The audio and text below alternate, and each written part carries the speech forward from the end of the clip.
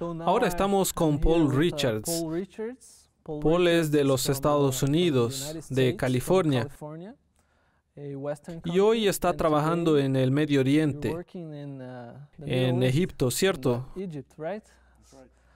Entonces, bienvenido al programa Misión 360. Paul, me decías antes de la grabación que tuviste algunas experiencias como misionero. Por favor, cuéntame un poco sobre tu pasado en la misión y en qué punto de tu vida descubriste la pasión por servir a otras personas y a servir a Jesús.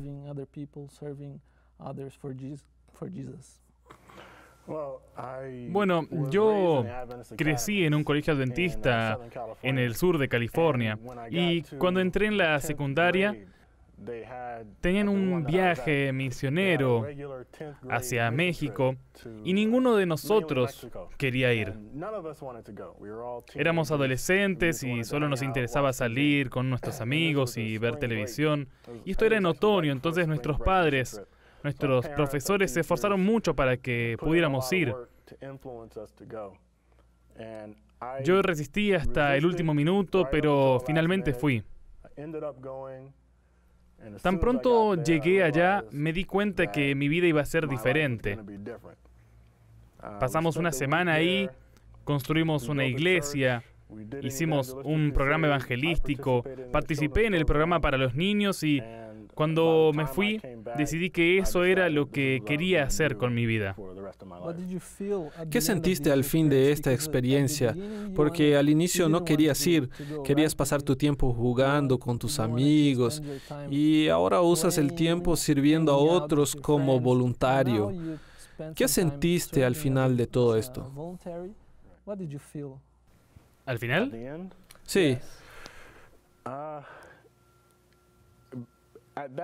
En ese momento aún no había entregado mi vida a Jesús, pero sabía que no podía usar mi vida solamente para servir a mí mismo. Y hoy estás trabajando en Egipto, en el Medio Oriente. Cuéntame cómo eso ocurrió. Ese es un país muy diferente a los Estados Unidos. Bueno, fui al colegio, me gradué, y cuando me gradué, decidí ocupar todo mi tiempo en eso. Entonces estudié historia y me candidaté para ser profesor de historia en un sitio web de misión. Había un par de oportunidades y Egipto era una de ellas. Cuéntame sobre la institución. ¿Qué tipo de personas van a esa escuela y con qué tipo de personas te relacionas allá?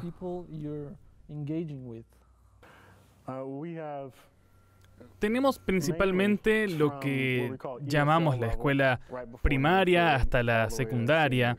Tenemos egipcios, sudaneses, ugandeses, y eso es solamente un poco de lo que hay.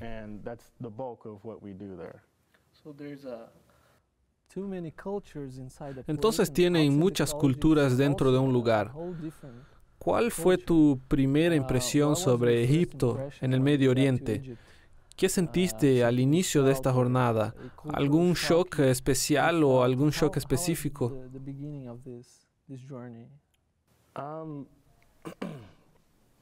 Viniendo del sur de California, tenemos personas de todas partes del mundo, así como en Brasil, por ejemplo, donde tienes todo tipo de nacionalidad, cultura. Y en Egipto hay principalmente egipcios y africanos, y eso menos diverso. Ese probablemente fue lo que me sorprendió más cuando llegué.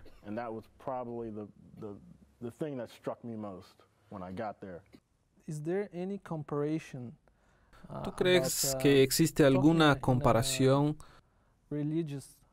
hablando más en el aspecto religioso?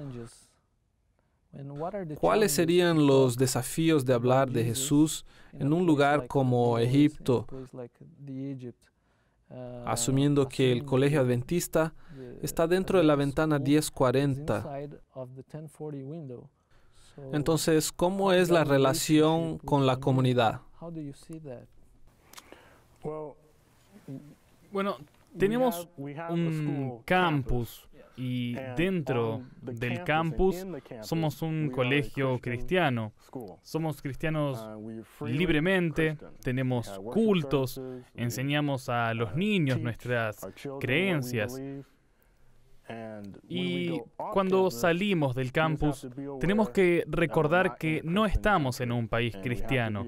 Tenemos que recordar que nuestra conducta, nuestras conversaciones necesitan ser honestas con el cristianismo, pero al mismo tiempo no podemos traer conflictos desnecesarios. ¿En qué aspectos dirías que la misión te cambió? ¿Es correcto decir que hay un Paul antes y un Paul después de la misión? ¿Cómo todas estas experiencias hicieron una diferencia en tu vida? Es definitivamente correcto decir eso. Creo que cada vez que voy a un viaje misionero vuelvo un poco diferente. Después de un viaje misionero probablemente vuelvo más enfocado en el propósito de esparcir el Evangelio y el amor de Jesús. En este momento tenemos muchos televidentes asistiendo y muchos de ellos no saben cómo comenzar. Ellos quieren servir, quieren hacer un viaje misionero, pero no saben cómo comenzar. Mi primera pregunta es, ¿cómo tiene que ser una relación ideal con Dios para una persona que quiere servir en un viaje misionero? ¿Y qué tips podrías dar para que puedan lograr este tipo de relación con Dios para esta experiencia?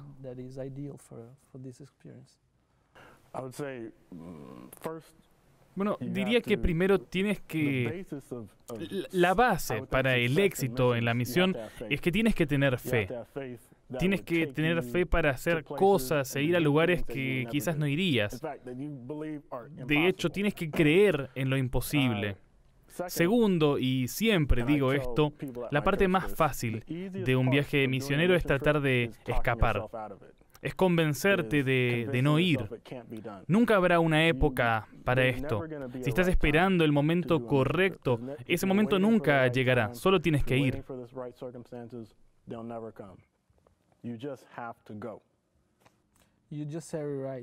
Creo que lo dijiste bien. Tienes que creer que es posible. Y hablando contigo, siento que realmente crees en eso y espero que continúes con este trabajo maravilloso. Me estoy esforzando para hablar un buen inglés al conversar contigo, pero estoy muy feliz y te deseo lo mejor. Gracias. Gracias.